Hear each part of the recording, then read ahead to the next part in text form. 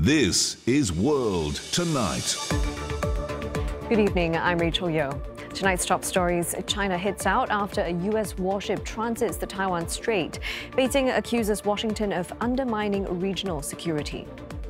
Beijing bristles at concern expressed for tennis star Peng Shuai.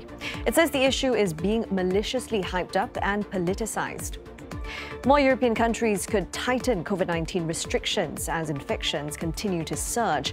The World Health Organization says the virus could claim as many as 700,000 more lives by spring. No full border reopening between Hong Kong and China before the middle of next month. The city's leader says details still need to be worked out. South Korea's healthcare system under strain. Hospital beds are running short after the country reopened as part of its plan to live with COVID-19.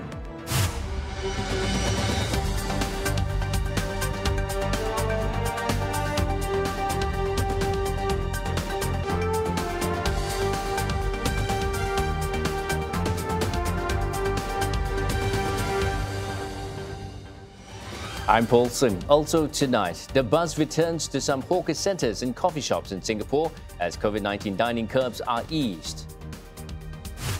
Being inclusive in sport, Japan scouts for its next Paralympians at tryouts in Tokyo.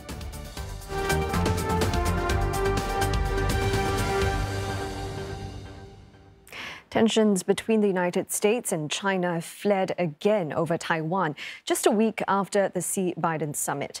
A U.S. warship has sailed through the Taiwan Strait. Beijing has been quick to react, sending a warning to Washington.